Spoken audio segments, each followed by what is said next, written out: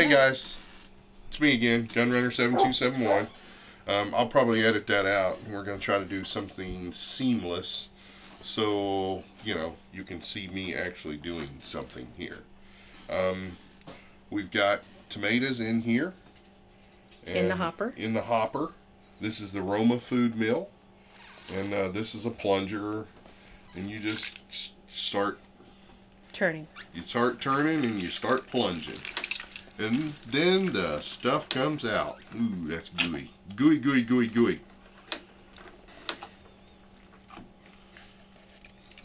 Okay, no. And you don't have to, when it's liquid like this, see how it's all liquidy in the hopper? You don't have to push. Okay. You just turn as hard as you can. Oh. Okay. Yep. Now, and you can see there's a roller inside this filter. It's a cone filter. And there is a screw that pushes the food along the screen, and then all the pulp comes down and flows down in here, and then you just put it in a bowl. And then when that bowl fills up, you put it in the stock pot. One thing of note here, guys. I originally said the suction cup was alright. With as much torque as I'm putting on here, the suction cup ain't alright. I mean, I guess it'd do in a pinch. But I'm thinking right now that we have the C-clamp on there. Yeah. That's the only way I've ever been able to do it. Right. Okay. Now, quick question. You got a Pampered Chef bowl over there. What looks to be spoils. What do you do with the spoils?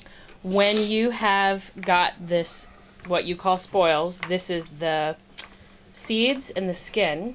When this is full, you can. I don't. Okay. Because these are hybrid seeds. Oh, yeah. Okay. But if you were using heirloom, or first generation seeds, you'd then have to pick them out, and that'd be pretty labor intensive. Pick them out. You could do it's not that labor intensive. No. Okay. If you just filter them through a screen, it's really easy. Okay. But once you've got that full, okay, now give it a little bit of a plunge because you just have a bit of an airlock. But leave your plunger in. Okay. And until when you Ride can, it down. Yeah, when you can feel the movement, that. Yeah. Then you can bring your plunger back up. Now you can see a bunch more stuff is coming out. Right. Because of all the stuff that backs up in the screw, it creates a vacuum. So anyway, once you've got this filled, you actually put it through one more time. Really? And a lot of this pulp, that's the thick stuff that you want, this pasty stuff, that will come out again. So you don't want to just leave it.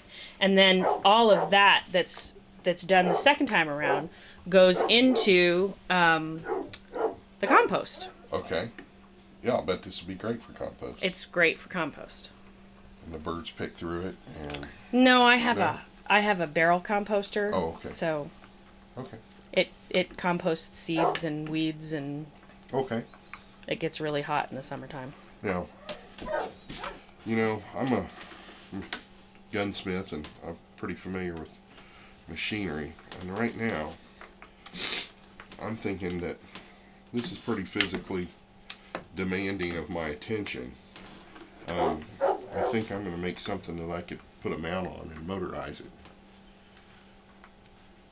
No? I don't know. I enjoy it. Oh, okay. I enjoy the physicality of it. Okay. Well,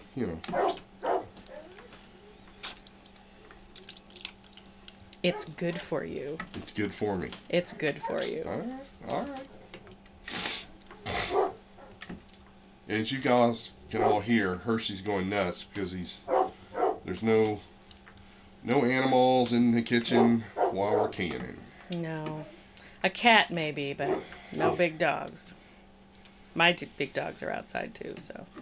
He's not a happy camper. Yeah, there goes a cat.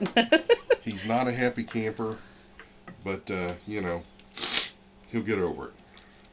Hershey's with me this weekend because we're on a butch-up mission for Hershey.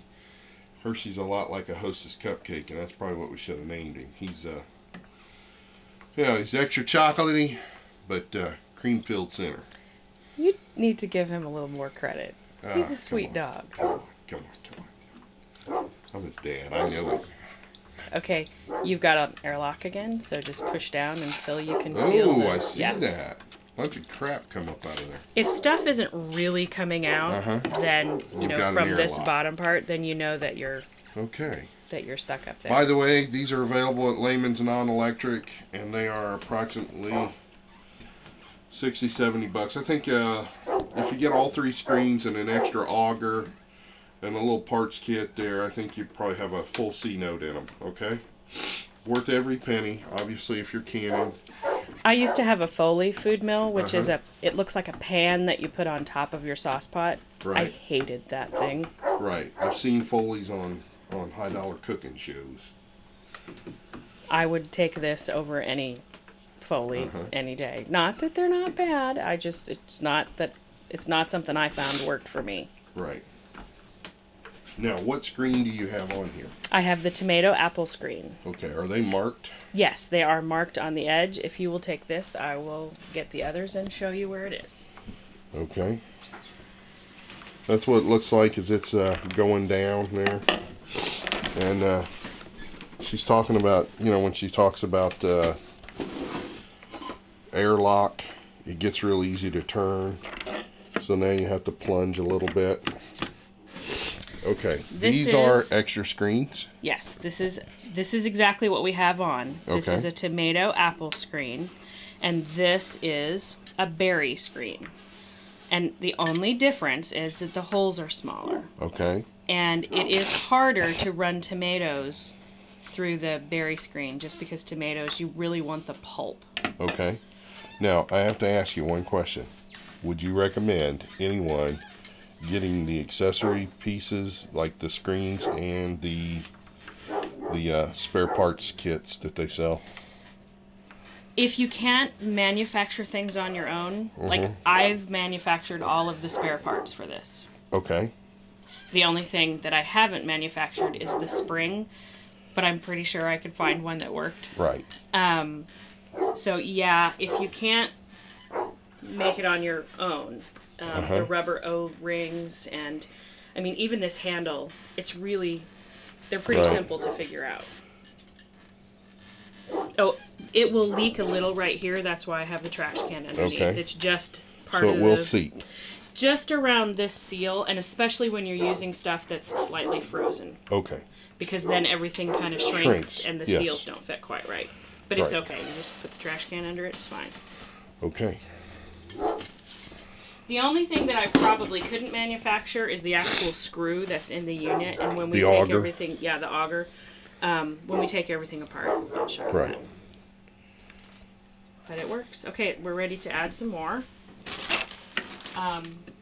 When I thaw... The reason that I freeze my stuff instead of putting boiling water over the tomatoes and then skinning them is time and amount of energy expended. You use less electricity by taking your stuff and freezing it. And sometimes I'll just freeze whole tomatoes. If they're washed out of the garden and they're fine, put them on a cookie sheet, throw them in the freezer.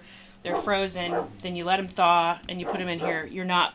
If it's in the summertime, you're not boiling water in the house. You don't have all that steam. You're not have to skin the tomato. Right, and I hate skinning tomatoes. Right. And then if you're making sauce like we are, and you notice in the bottom of this big bowl, and I don't normally use plastic bags. My mom helped me and we use plastic bags. But you see the plastic bags will get holes. So there's all this fluid in the bottom of this bowl. Right. I don't use that.